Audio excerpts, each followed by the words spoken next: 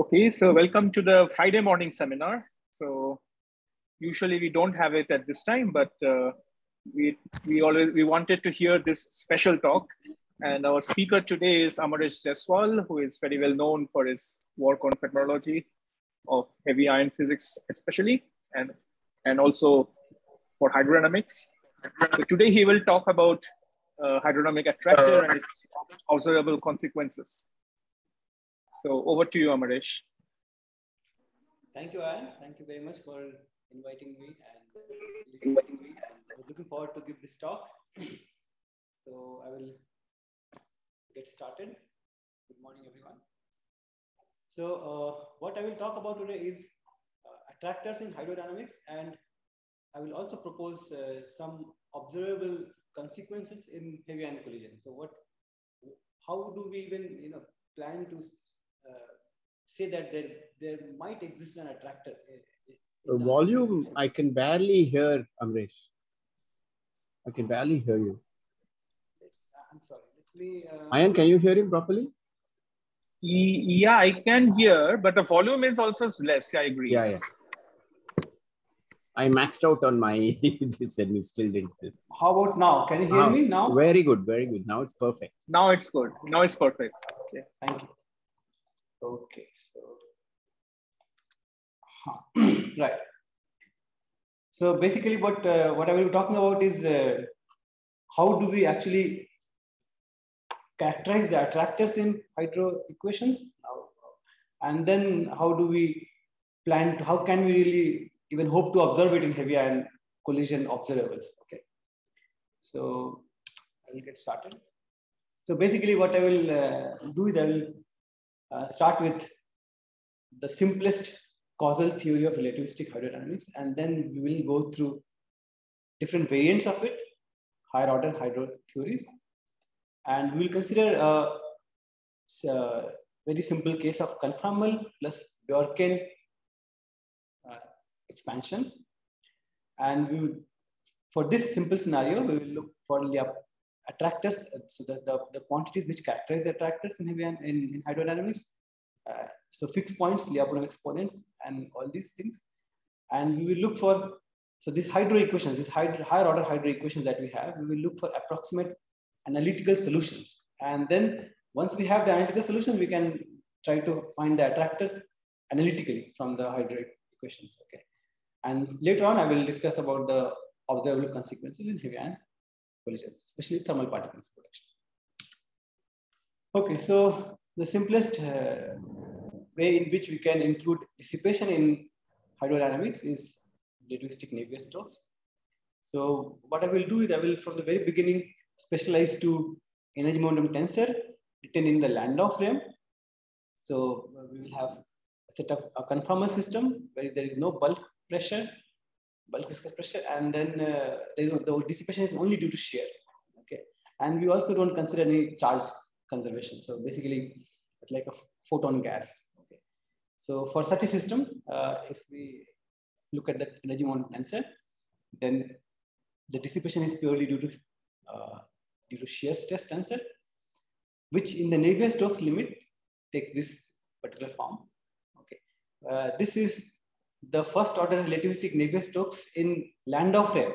Okay, and that is a causal that leads to a causal signal propagation in the medium, and this has been known to be a causal for a long time until there are some recent developments in the field where the first order theory is made causal by giving up on the Landau frame and matching conditions, but that's a different story. So we will not go there. Rather, what we will do is we will try to cure the causality problem by introducing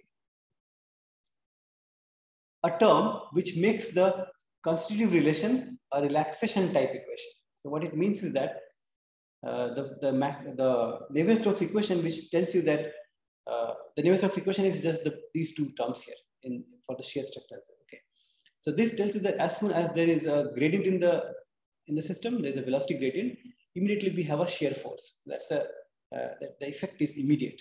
Okay, this term in red, this makes the theory relaxation type. So it introduces a time scale in which the force relaxes to its Navier-Stokes value, with a given time scale. So that restores causality. That was the Maxwell-Cattaneo law. It was given by hand. But now we know how to derive these equations from fundamental microscopic theory. Okay. So let's take this simplest Maxwell-Cattaneo law and consider. So I will explain what Bjorken flow is in later slides. But what I want to say is that if I were to solve this in a very specific case, very specific expansion, we get these equations for energy density evolution. Epsilon is the energy density. Small pi is the eta coefficient. So basically, it's one component of the shear stress tensor. Okay, and that the evolution of that. So that is the only independent component that survives in the shear stress tensor, and the evolution of that is given by these two equations from the hydrodynamic equations that we have. So these two equations in this simplest Bjorken boost invariant setup, which is one-dimensional expansion, 1 plus 1, but since now it's a boost invariant, and it essentially becomes 0 plus 1. So in that expansion, these are the two equations which governs the evolution of the hydrodynamic quantities. Okay, and what one can do is one can simply play around with this shear stress tensor component of the shear stress tensor and energy density, and write some normalized quantities. So this pi bar is a normalized quantity which is normalized with the epsilon plus p. The shear is normalized with energy density plus pressure. And then we also have tau bar, which is normalized with the relaxation time. The proper time is normalized with the relaxation time. In terms of these quantities, we can also define something called pressure anisotropy, or it should be actually the pressure isotropy measure. So basically, this tells you that what is this ratio between the longitudinal and transverse pressure. Okay. So Amaresh, can I ask something here? So this tau p in your equations, you assume it to be a constant, or it depends on the temperature, or in some in the conformal case, yes, in the conformal case, tau pi that we have here is actually, it has the dimension of time. Yeah, this is the relaxation time. For conformal case, there is only one energy scale, that's the temperature of the medium. Okay, so tau pi has to go as 1 by temperature. That is there is no other way around. Okay, no, yeah, I was just checking if you are okay. So in that case, the tau p will be also evolving with time. Yes, it's not a constant. Exactly, it's not a constant. But the conformal case, it cannot be a constant. If we make it constant, then we introduce another scale in the theory by hand. Okay, we will see that we will actually do that at some point, and we will see the consequence as well. In this talk, I will also consider that case where we make it a constant. Okay, so then let's look at this evolution of pressure anisotropy as a function of proper time. Okay, and these are differential equations, so we can solve them with some given initial conditions. Okay, so I borrowed some slides from Mike Strickland. So here you see this PLPT, the evolution of pressure anisotropy as a function of proper time tau, not the scale one, just proper time tau. If we initialize it at some certain temperature, 500 MeV, with some eta by s 0.2 or different eta by s. Okay, so you get basically, you can see here that you get different evolutions. Okay, so this PLPT saturates to some, essentially it has to go to 1. Okay, but both of them will eventually, because the system will finally equilibrate, so the pressure anisotropy will vanish, and this is what it shows. But they don't really go in the same, the approach is not identical even at later times. Okay, so what we see is that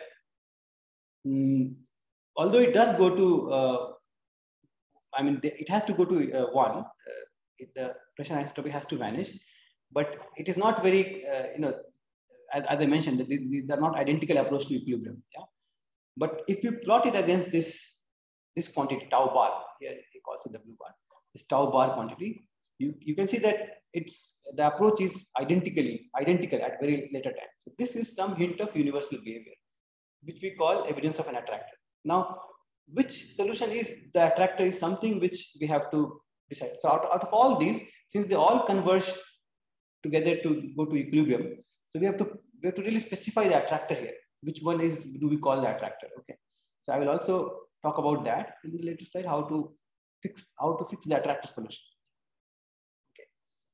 So for the Maxwell-Catania theory, you can see that we have the attractor-like behavior.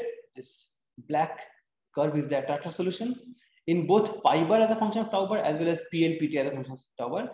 And this is obvious because PLPT is just a function of pi bar. So if it is in pi bar, if there is an attractor solution in the pi bar, you will also have one in the PLPT, the pressure isotropy. And it turns out that this attractor exists for all causal hydrodynamic theory, not only Maxwell-Catania, but also the recently formulated first order causal theories or second order DNM, variants of second order as well as third order theory. Okay. So for all causal hydrodynamic theories, we will have an attractor. This is a general feature. So in the graph, by Navier-Stokes, you mean the acausal one?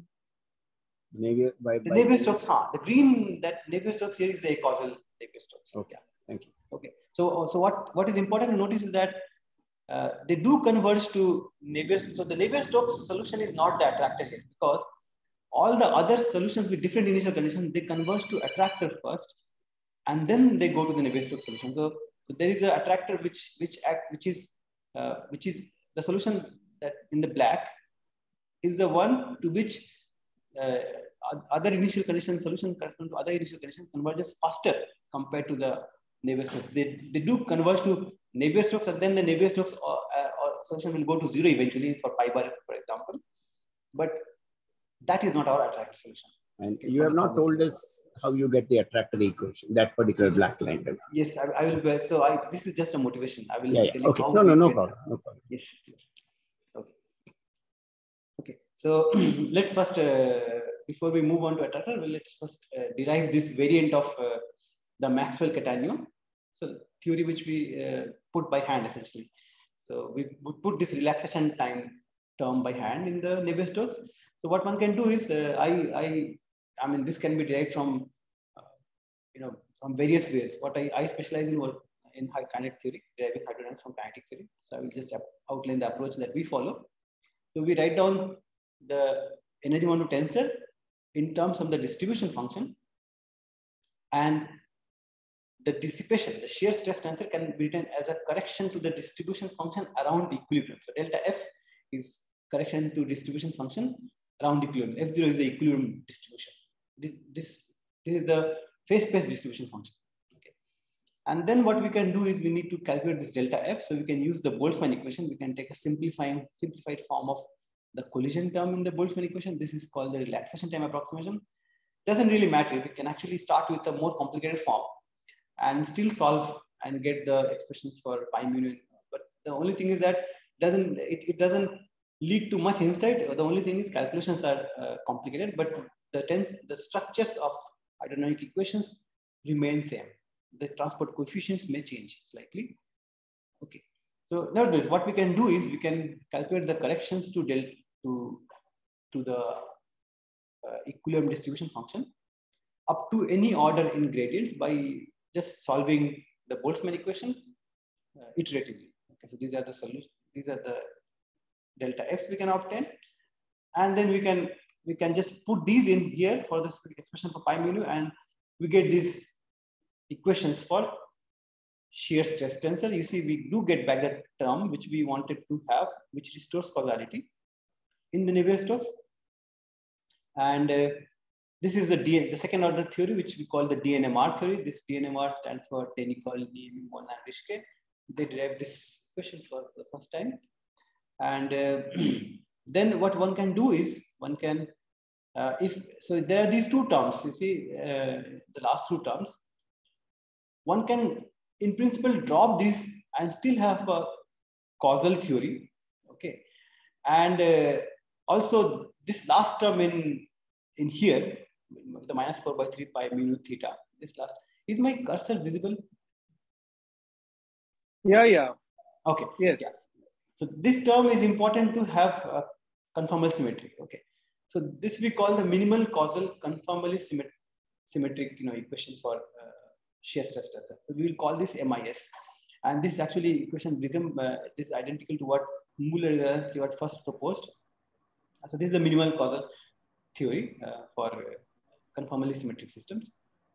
So we have up to second order, we have a variant of, we have DNMR, we have MIS.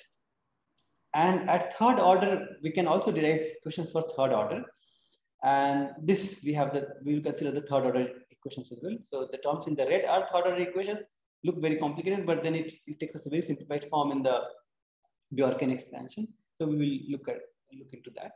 It actually, it is important to have this third order term because, you know, first of all, it leads to improved accuracy with kinetic theory. Causality claim is not really true. I should have changed this. So the causal, it's not true, but for Bjorken, it's fine because the term which can potentially violate causality does not survive in Bjorken, okay, from the symmetry argument. So Bjorken, it is fine, but in general, it's not causal. This has been proved recently. But how do you prove something is causal or not? I mean, yes, this is a very interesting question. So the way we do it is what we can do is the simplest way is that we take a hydrostatic, we take like a fluid in a bucket, and then we put a disturbance on the fluid, and we see whether these equations that we have, they lead to a causal propagation of the disturbance. So this disturbance will be propagating inside the fluid, and that propagation should not exceed the speed of light. That is how we check causality. So this is the simplest thing. So we consider hydrostatic, and these are the equations which will determine how the perturbations propagate in the medium. Okay. Yeah. Yeah. So Amaresh, is it numerical then in some sense? Yeah, sorry? You solve these things numerically to check this? Or? No, it need not be. So numerically, if we have a causal theory, numerically it will lead to numerical instabilities. But the way we check for causality is that we perturb it and then we look for the dispersion relation corresponding to the propagation of the perturbation. Okay. And from there we can find the group velocity. We check that it. Oh, so you just linearize and check. Yeah, linear perturbation, right? Linear perturbation. Okay, then there's no problem. So Amaresh, typically this violation of causality happens at high momentum, right? Violation of causality happens at, sorry? At high momenta. Yes, that's right. And but still, it is important because when you are numerically simulating the full nonlinear theory, you still require it to be causal. And yes. Now, usually also this restricts parameters like tau p and all to be satisfying certain bounds. Otherwise, yes, that's right. So there is certain restrictions on eta we don't have, but on tau pi we have. On tau pi we get a restriction which indeed puts for causal. But then actually the restriction which is put on tau pi, we never have. No fluid is observed which violates that restriction. So it's a robust one in that sense. Yeah. So within the third order theory, it is modified from the second order, like it's sort of first order one. Yes. Actually, what one can do is we put a causality restoring term in second order. What we can do is one can consider, so these kind of terms, these are the terms which actually leads to, these two terms, for example, these 4/35 and 12/7, these terms, they actually lead to violation of causality even in third order terms. So what one can do is, one can define an independent variable, which is space-like derivative of shear stress tensor, and write again an equation for, suppose I define this as a 3-rank tensor, and write an equation for evolution of this, then things become causal, again in third order theory. So that Terry's group has been working on, and I think they will have an article soon archived at some point. So this is actually, this problem is, so they show that there is an issue of causality in third order theory, and it could be solved, and they propose a solution as well. Okay. I see. However, these terms that I pointed out do not contribute in Bjorken. So really, when we are going to study attractors in Bjorken, we should not be really worried about it because they don't contribute. These terms basically vanish because of the symmetries of Bjorken expansion. And then then there is no causality violation in Bjorken. That's okay. Okay. Okay, thank you. Thank you. So I will quickly explain the Bjorken flow. So the idea is that we have 1 plus 1. So expansion in one dimension along Z, for example, and the other variable is time. Okay. However, there is a symmetry. So symmetry is that there is a boost invariant symmetry. So no matter which boosted frame you look at the fluid expansion looks identical. Okay. So that boost invariant symmetry results in longitudinal velocity profile Vz to have this form Z by T. This is the symmetry of boost invariance. Okay. So because now we are working with in 1 plus 1 dimension with a symmetry, what one can do is one can get rid of one of the variables in the independent variables in the equation of motion. So if we were to make a transformation to proper time and space-time rapidity, tau and eta s, then eta the dependence on eta s can be completely removed because of the boost element expansion, and we have only dependence on the proper time. Okay, so this is the full equation for all these 3 variants of causal theory: MIS, DNMR, and third order. The equation looks the same. Only the coefficients you see will take different values depending on which theory we are looking at. Okay, but this is the full equation that we have. Okay, so what we can do is now we can look for solutions of these 2 equations: the evolution of energy density and shear stress tensor. We consider conformal system in the sense that in our case, the conformal system just amounts to putting the equation of state, which is energy density equal to 3p, or essentially the speed of sound is 1/3, c square is 1/3. Okay, so the general form of the equations we have here, and for all these 3 cases, we can solve it. Numerically, it is easy to solve. It's ODE. But we also look for analytical solution. Now, analytically, in the most general case, it's not so easy to solve. So what we can do is we can make a change of variable, tau bar and pi bar. We saw that we observe attractors in the previous slides. I showed that if I were to plot pi bar as a function of tau bar, you see attractor-like behavior. So what we can do is we can make a change of variables from tau and pi to tau bar and pi bar, and we get these 2 equations. One thing to notice is that the equation for pi bar in terms of tau bar is now completely decoupled from energy density. So there is only one equation we need to consider. The differential equation for pi bar as a function of tau bar. These coefficients A, lambda, gamma, these are all constants. So really, what we managed to do is these 2 equations, we can actually, by making a change of variable, convert it to only one equation for evolution of shear stress tensor as a function of proper time, scale proper time. So now, taking this, what one can do is one can perform a series expansion in 1 by tau. Performing a expansion in 1 by tau is actually performing expansion around equilibrium, because this 1 by tau bar, this essentially is the Lutzel number. Okay, so basically we are expanding around the Lutzel number, and taking this series expansion and performing a linear perturbation around this solution, around this series solution. Okay, what we can do is we get how this linear perturbation around the solution, how it behaves as a function of tau bar. Okay. So what we see is this exponential factor. The power law is important in some context, but not really here. It doesn't matter because we are doing an expansion around the hydrodynamic fixed point. I'll talk about that as well. About hydrodynamic solution, about around the hydrodynamic equilibrium is what we are doing, because we have expanded in 1 by tau bar. This exponential is interesting. So what it tells me is that if I perturb the solution delta, so if I perturb the pi bar solution, then it relaxes back as a exponentially. Okay, and this is a very well-known theory. I mean, well-known stuff in theories of chaos, where basically this corresponds to a negative Lyapunov exponent, which means that the stable point around which the solutions converge.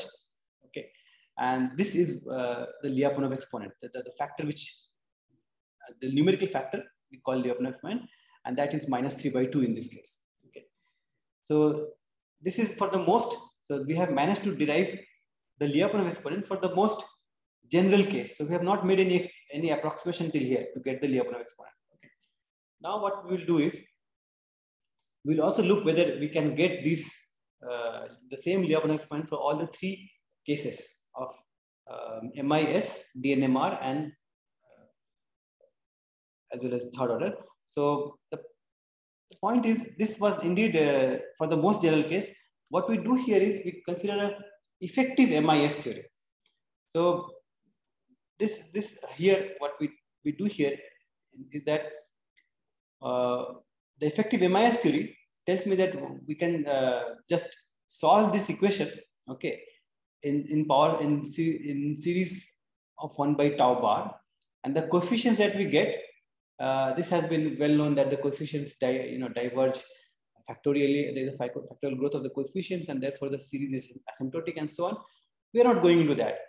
The only thing that we want to do is that this equation, MIS equation, can be effectively reduced to this equation here, which is easy to solve analytically. And why we can reduce it here in this form, because we have ignored the nonlinear terms. Okay, this nonlinear term in the expansion we have ignored, and ignoring this, one can get an effective MIS equation and its solution, which still has the same Lyapunov exponent, as you can see, -3/2. So this turns out, this seems to be a robust value for the Lyapunov exponent. Okay. The next thing is we will look for the fixed points in the Bjorken equation. So fixed point is defined as a point at which if the evolution arrives at this point, then it will not move away from the point. So during the evolution, if the temperature and shear stress tensor obtains a value which corresponds to the fixed point, then it will not move away from that point. The evolution will just stay there. Okay. What it means is that then the derivative of temperature and pi bar should vanish. Both derivative vanishes, then whatever we get is the fixed point. Okay, then because there is no gradient, it won't move away from there. So given that, so we just need to set the left-hand side to 0. What we arrive at are 3 fixed points. These two, as well as the third one. The third one is actually unphysical.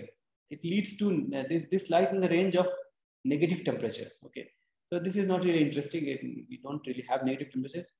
So we ignore this third point, and these 2 points are the one where one of them corresponds to attractor fixed point and the other corresponds to unstable or the repulsor fixed point. Okay, so we will see what this means in the context of evolution. Okay, so these are the 2 fixed points which is readily obtained. The third one we don't consider for the time being. So here what we do is, so this attractor then is at 0 temperature. Okay. So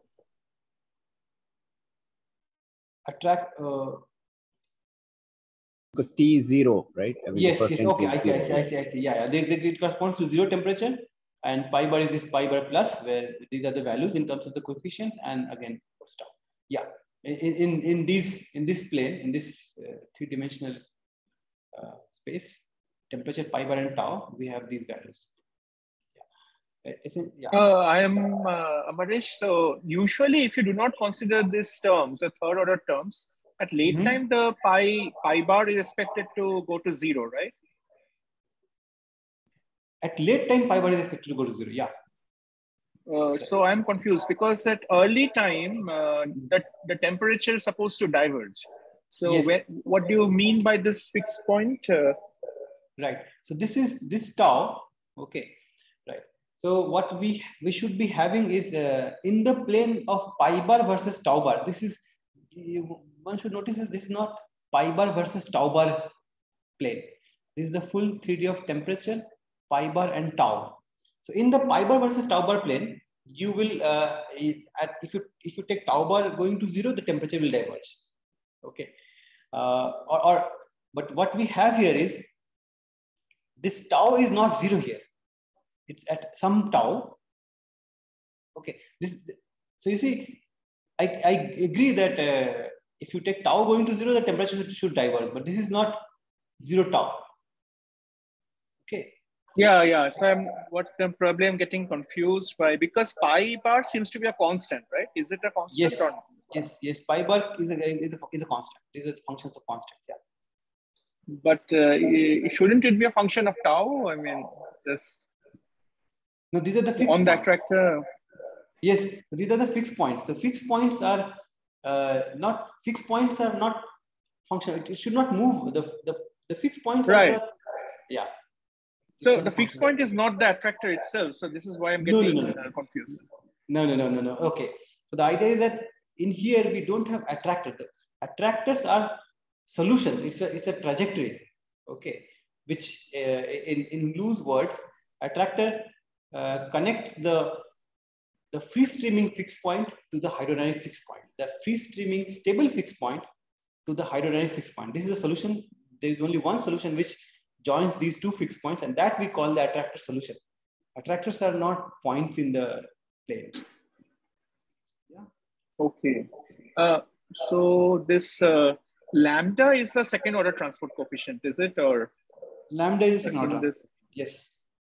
And A is the first order. A is the first order. Yes. And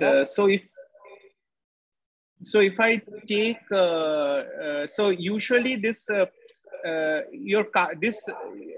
if you take lambda to 0, then it goes to the so-called Heller-Skalinsky result, MIS kind of result that is related but to A to gamma, and gamma is again the tau, the conformal factor of tau, right? Yes. Tau p.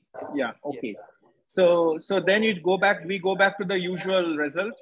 And if on the other hand, if A is 0, but lambda is there, then it goes to 0. One of the fixed points becomes 0.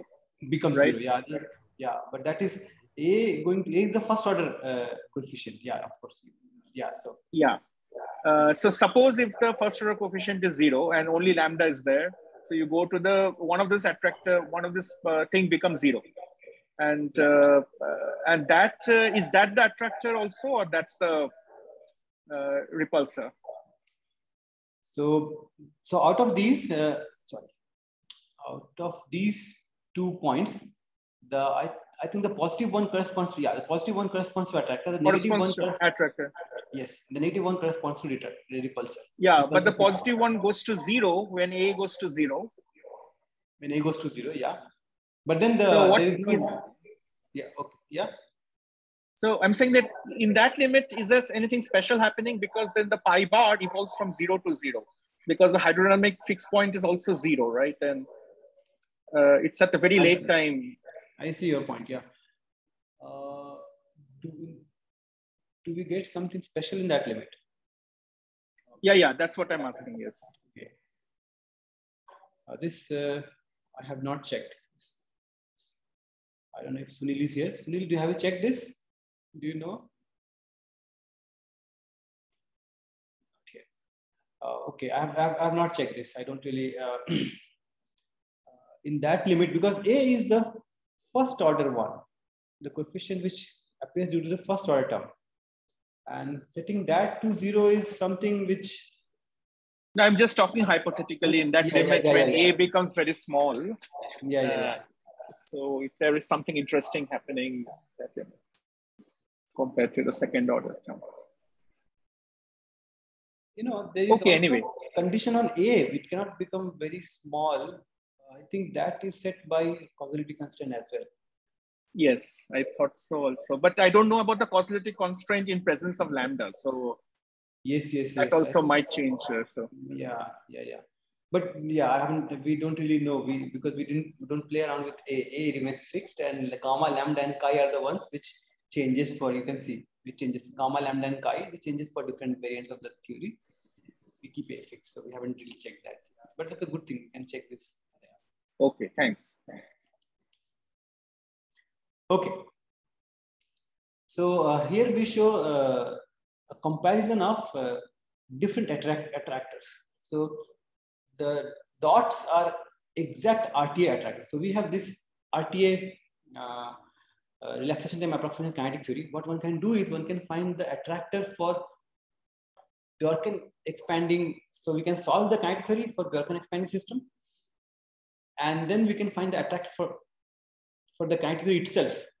So what we have is, this is the exact attractor of kinetic theory, and therefore the equations which we derive from kinetic theory should also, so if we are doing a good job of deriving hydro equations from kinetic theory, then the attractor should come closer and closer to that. So here I show different theories. So Navier-Stokes, of course, does very badly, but MIS, DNMR, and third order, there seems to be a systematic improvement. So from MIS to DNMR and DNMR to third order.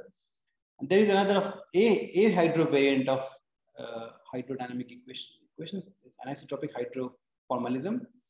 That seems to do the best job out of this. But the formulation that they have is not in the way that we derive hydro equations. So it contains, so the philosophy is a bit different for a hydro framework. So let's not. Amaresh, yes. So you want to say that the third order is something like an optimal truncation? If you want to do now this is so you see, we know that the gradient expansion is asymptotic. Yeah. So there would seem to be, there should be a convergence. So as we increase the order, there you'd find like this, we are going to converge towards the exact result. But then that's how the asymptotic series work. It seems to converge fast and then it diverges. Yeah. So finding which is the optimum, probably we have to go to fourth order and fifth order, and we have to increase the order unless you see, you see that there is a convergence and then it starts diverging. So there you have to truncate. So recently in ADS-CFT, people are claiming, I think, seventh order or something like that. That's optimal. I see. Anyway, okay. Yeah, but the seventh order, these calculations are a bit difficult, because when we have third order calculations for the most general case, that itself becomes very challenging. Now, what one can do is one can obtain equations for seventh or any order in hydro only for Bjorken. It is easy because there is only one parameter to expand. But doing it in the most general case is a bit tricky. So this equation which I showed here is the third order general equation. So this can be solved for Bjorken case, but this is the most general equation for, of course, conformally symmetric chargeless case. Okay. Actually, the optimal truncation will change depending on where the parameters lie. If you have multiple parameters, there's no, I don't think, Ayan, there'll be a definite answer. Third order is good. Depends on your application. You got to check how the coefficients change. I completely agree. It will depend on from which microscopic theory you're trying to build your hydro. Yeah. But when you talk about the attractor, that's a unique initial condition. So for the attractor, there could be an optimal truncation, which is well defined. Yeah, for a general initial condition, of course, it will depend on that specific initial condition. Right. For attractor itself, yeah. Because you can have the exact RTA attractor too, right? Yes. And yeah.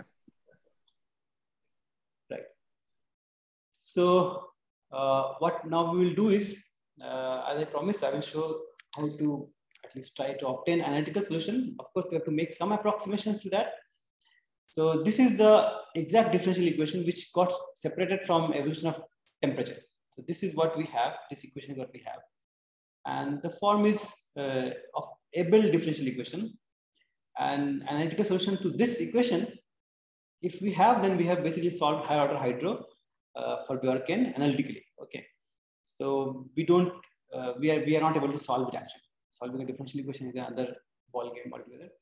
But what we can do is, we can try to find solutions. So this is the one which Ayan, you were asking, what if we put it equal to constant, the relaxation time. Yeah. So if you put it equal to constant, then this equation, that the previous equation which I showed you here, this take a very simple form. This form can now be solved. Okay. This is the Riccati equation, and a solution to Riccati equation exists in terms of special functions. Okay. So what one can do is one can write the solution in terms of, so I will write them down in a unified way, but let me discuss two other cases. Case 2. Case 2 is where we take, for conformal system, the relaxation time should go as 1 by temperature. Okay. Now that only in the relaxation time, this temperature here that we have, what we can do is we can take the evolution of this temperature from ideal hydro. So this ideal hydro, you can solve the temperature for ideal hydro, you can solve, and this is how it behaves. The evolution, the temperature evolves for. So this all it tells you is that there is a expanding system. The time, proper time is the only parameter which leads to the expansion, and therefore it goes as 1/3 of power, tau to the power minus 1/3. The temperature falls according to this power, and what you get is, if I take this evolution for temperature in the relaxation time only, okay, not everywhere, just in the relaxation time, to replace, instead of taking tau pi to be constant, I replace the temperature evolution from the ideal hydro evolution. Okay, again the equation reduces the same Riccati form. Okay, the third case is what we can do is we do the same thing. We take the temperature evolution from Navier-Stokes. So we can, of course, we can go one step ahead, and this Navier-Stokes is also analytically solvable. So we know how temperature evolves with relativistic Navier-Stokes equation, and we put that in the temperature evolution for 1 by T of tau pi. Okay, so if we do that, the equation also again reduces to Riccati equation. And for all these three cases, the solution can be written in most general form here in terms of the Whittaker functions W and M. Okay, so these are the this is the solution analytical approximate, not exact, but approximate analytical solutions for pi bar, the shear stress tensor, as well as the energy density. Okay, and once we have this, you can see that these are the parameters.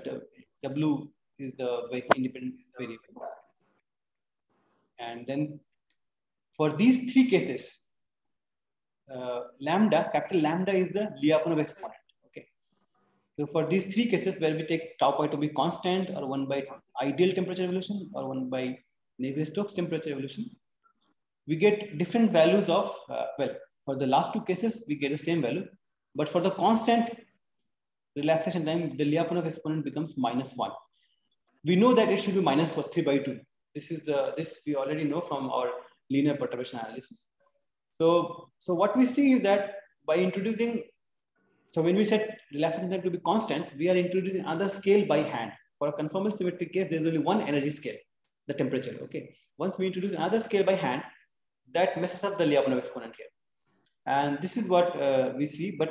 But as long as we keep it as 1 by temperature and take the evolution from lower order equation of motion, we still respect the Lyapunov exponents. The other values changes a bit, but the Lyapunov exponent remains the same. Okay, so actually what we do is, by taking the evolution from ideal or Navier-Stokes equation for the temperature, we see that we are doing a more accurate job. Okay.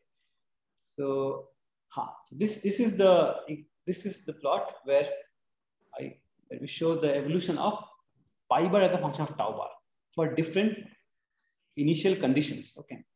Now you see, if I were to suppose, let's take tau bar equal to 1. At tau bar equal to 1, I initialize my system. Okay. At different values of pi bar. At tau bar equal to 1, I initialize for different values of pi bar and evolve. You see that it will converge to the attractor. This is what was shown in the very beginning of the slides. Now what we do is, using the same set of equations, we evolve it backwards and see where the solutions go when tau bar goes to 0. Okay. What we see is they all converge to only 2 points. The attractor goes to 1 value. So it starts at tau bar going to 0. It takes only one value. There's only one solution which comes out from this particular value, which is around 0.25. Okay. and all the rest of them essentially converge to the other point. These two are the ones which were the attractor and repulsor fixed points. The first one corresponds to the attractor fixed point pi bar plus, which we had, and this is the pi bar minus, the repulsor fixed point. Okay, so all the evolution which starts from, which is not the attractor, will all converge to this point, the repulsor fixed point, when we go backward in time and we look at tau bar equal to 0 slice. Okay, so these are the two fixed points. The attractor solution corresponds to the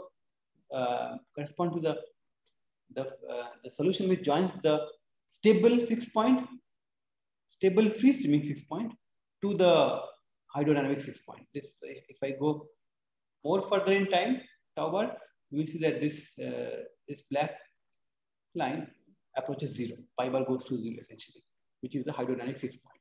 Okay. There's only one. This is how we characterize the attractor. This is how we define the attractor. Okay. So what we can do is, given we have the analytical solution. Okay, I should have mentioned that in the analytical solution, the alpha here are the constants of integrals.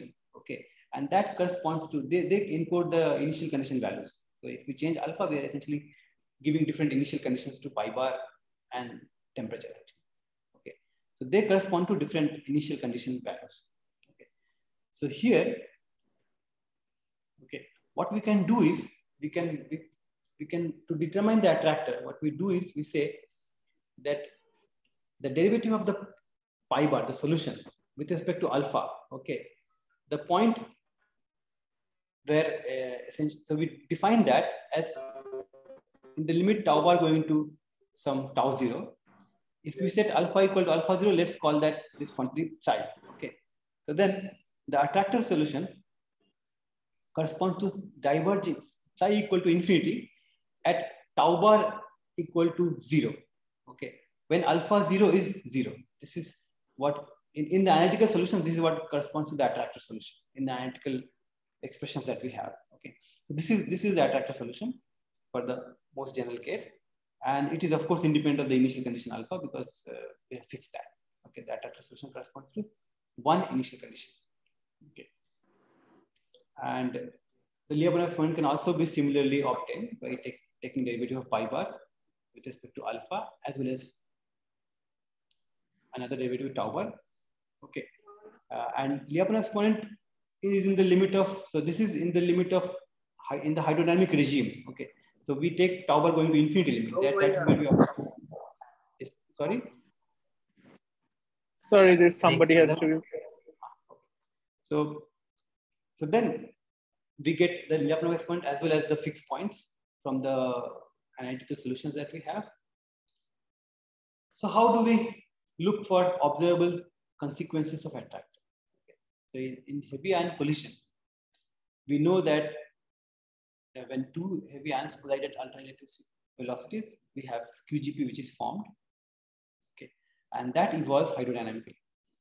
And the hydrodynamic equation that we use here is relativistic hydro equation, and this has to be dissipative in nature because finite viscosity was sort of proposed, and also experimentally, verified that indeed we need some amount of viscosity to reproduce the data that we observe in the detectors, and so therefore this seems to be a nice avenue to check whether we can have, in this QGP evolution, whether the attractor which are present in hydro equations can be checked in the QGP evolution. This is something which seems reasonable to expect, that can we propose some observable signatures in the relativistic heavy ion collision experiments.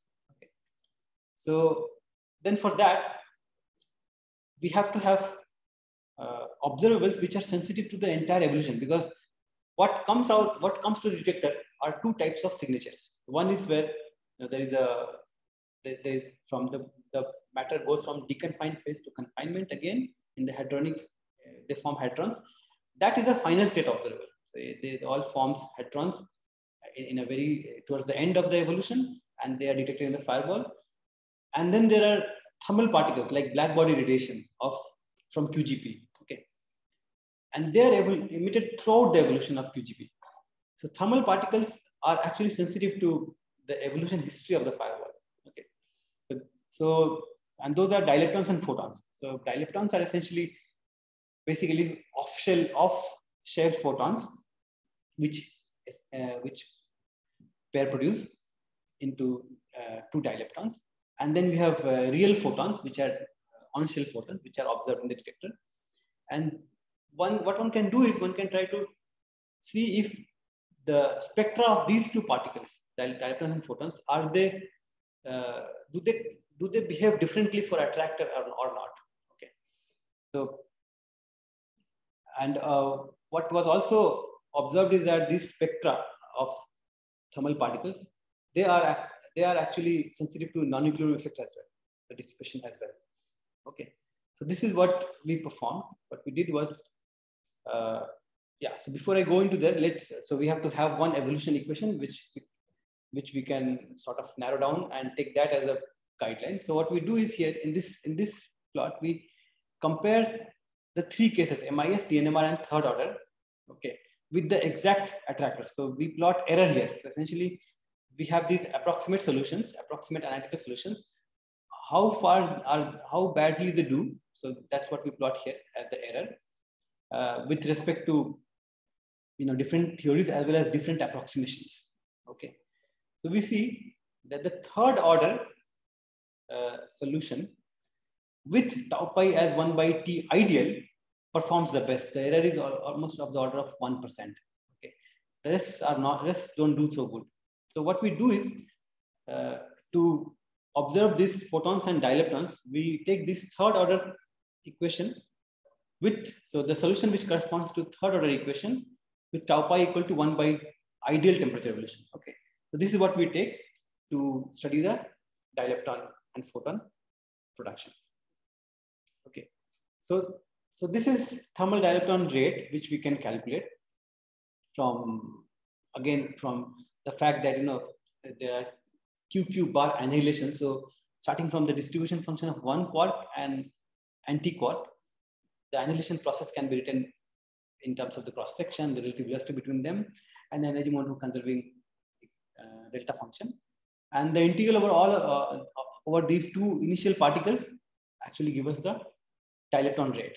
Okay, and one can incorporate the viscous effect via the correction to the distribution function f here through there. So delta f, and delta f one can take from the approximation that we used, this Chapman-Kolmogorov iterative expansion. So we take this and we calculate the dilepton rate. Similarly, one can also calculate the photon rate. So photon production rate, we include the Compton scattering as well as the QQ bar annihilation. This corresponds to annihilation part, and this is the Compton scattering part. And this can also be written in terms of the distribution function for the photons. Okay, and here also again we have the correction to distribution function via dissipative correction, essentially viscous correction. Okay, so taking all these, then we have to taking these two rates, we have to integrate over the evolution, because what is observed in the detector is the total dileptons and total photons. Okay, so to integrate over the full evolution history of the QGP. Okay, and this is what we call the spectra. So this is what is an observable quantity, and this is what we calculate and see what we get. Okay, so for dileptons, of course, for dileptons, it's also a function of dm square, so invariant mass. We have to fix that invariant mass. So the invariant mass corresponds to the mass of this off-shell photon, which basically pair produces to two leptons, lepton and antilepton. Okay, so what we see here is that the blue curve corresponds to attractor evolution. So this is the rate. Okay, I should say that in the y-axis we plot the ratio of dilepton yield in the full So this ratio, so this scaled by the ideal evolution. So if there were no dissipation, so this is just to see how much, on top of ideal evolution, we get a correction. So this is just a baseline. So we take the baseline to be ideal hydrodynamic evolution, and then we take the ratio with that, and that is what we plot on y-axis as a function of PT, the transverse momentum. So what we see is that for the attractor solution, if we calculate the dielectron yield corresponding to the attractor solution, we get the maximum number of dielectrons. Okay, repulsor corresponds to the minimum number. Of course, at some point we hit a negative yield, which is unphysical, but that is purely because our rate equations don't hold so far out of equilibrium. So we have the rate equation that we write down here, they actually hold near equilibrium. Okay, so this is the negative yields corresponding to repulsor or other conditions are not really physical, because we are trying to push our formalism for rate beyond the limit in which they're valid. Okay, but the key thing to notice is that the attractor leads to maximum yield of dielectron. Similarly for photons, here also on the y-axis we plot. Yes. So is there any understanding why this result is true? Yes. So I will try to conjecture something. Yeah. So for photon yield also, we have the same thing. So we see that attractor, it leads to the maximum photons. Okay. So, okay, one thing that I should mention is that this is for all solutions which don't violate the weak energy condition, so which doesn't lead to negative energy densities throughout the evolution. Only those solutions are shown here. Okay, and that is a reasonable thing to ask. So we don't, throughout the evolution, we don't have at any point of time negative energy density. So for all those solutions, we have maximum yield of thermal particles on the attractor solution. Okay. Amaresh, yes. I mean, maybe here you're using hydrodynamics, so it could be unphysical. But in the yes. full quantum field theory, negative energy densities in some pockets is not that unphysical, right? In quantum field theory, no. But for hydro, once we have, in hydro, it is unphysical, I guess. Unphysical, yeah. So I agree that for quantum field theory, it's not a problem. But I see, but here you're only assuming third order hydro, so with the statement only within that context. That you no, actually we checked for all of them. So one can actually take the, we check for all of them. I just show here for one case, which we see that, it's the most accurate one. But this is true for all. I mean, rather what one can do is one can take the kinetic theory and find this plot. One can take the kinetic theory. But still, kinetic theory also, in kinetic theory also, a negative energy density will not be feasible because it's a classical. Yes. You should not have a negative energy density even in kinetic theory. That's only because we are considering classical kinetic theory. This negative energy densities are I don't think allowed classically. They're not allowed classically, but I think people have studied in ADS-CFT kind of heavy ion collisions. People have found negative energy density, and basically they've also seen that there are places where you saturate the quantum null energy condition, not the classical null energy condition, but the quantum version of it. Because the classical null energy condition said that your plus component has to be always positive. Right. But that can be different. But okay, but this is, I was just trying to, the reason I was asking is that if you believe that, one can also see if you have a reason to believe why it should be true, then one can also probably make some, so if you can find, for example, the attractor in the full quantum field theory for some way, right, then one can also try to make a claim about that, irrespective of this energy condition. I see. Yeah, that's right. So if we can, that's a good point actually. So if we can make a claim irrespective of energy condition violations and so on, then that will be even robust. But in our setup, I think we cannot have negative. Yeah. So if you understand it in some way like entropy in terms of something else, Then perhaps, yeah. Okay, and yeah. So okay, so the why do we expect harm? So what can be the reason that we have maximum particle production on attractor? And this we suspect is, of course, this needs a proof that the attractor corresponds to maximum entropy production in a solution, the solution along which we have maximum entropy production. This is something which we are working on, and the idea is that why we say maximum entropy production, because there are more particle degrees of freedom that we observe, which essentially tells us that the system has more entropy along the attractor line and the attractor solution. That is what we think may be the reason, but that needs a proof. So this is what I say here, that hint of maximum entropy production along attractor, but this needs a proof. So let me summarize. So what we saw is that for all causal theories, we have attractor, and then we compared that to various hydrodynamic theories, and we looked for analytical solutions and different hydro theories with Bjorken expansion. And we propose how to uniquely determine attractor from these obtained analytical solutions. Yeah, so because numerically there are different ways of doing it, but analytically we can propose some robust way of obtaining the solutions, the attractor solutions. And Lyapunov exponents also we saw how what is important really. What matters is the symmetry is what determines the Lyapunov exponent. And if we break that, if we violate there, then we do not really land up with the correct value. Thermal particle yields seem to have some significance for attractor solutions. So what it means is that so the idea is the following. For a given, let's say in the heavy ion collision, for a given centrality, this is a very common thing people talk about. So for a given centrality, we can consider all events in which in given centrality. And then we say that the event in which we have maximum dielectron photon yield, that event corresponds to, so that event evolved via or at least closer to attractor evolution. This is what we can at least, this is what we can, so then we can pinpoint that particular event in which we have maximum dielectron photon yield. And we said this at least evolved close to attractor, maybe not exactly on attractor, but close to attractor. Okay.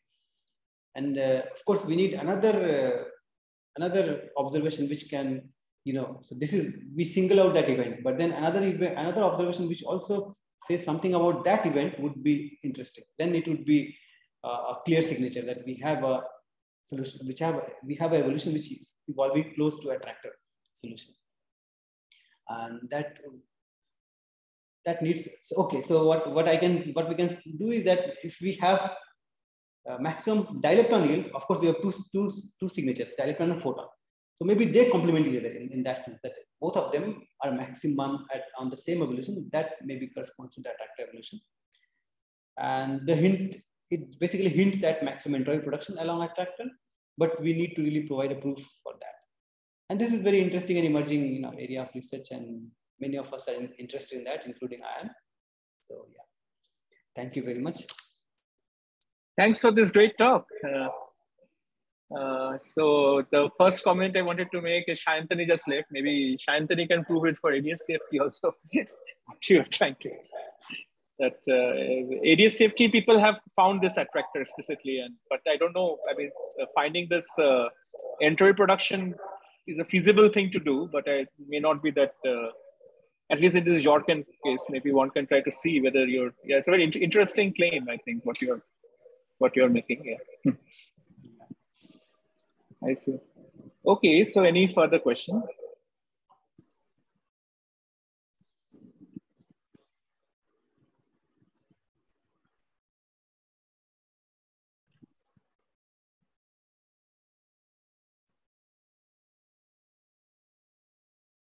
Okay, seems not. Then let's thank Amaresh again and for this great talk, and then have a nice weekend, all of you.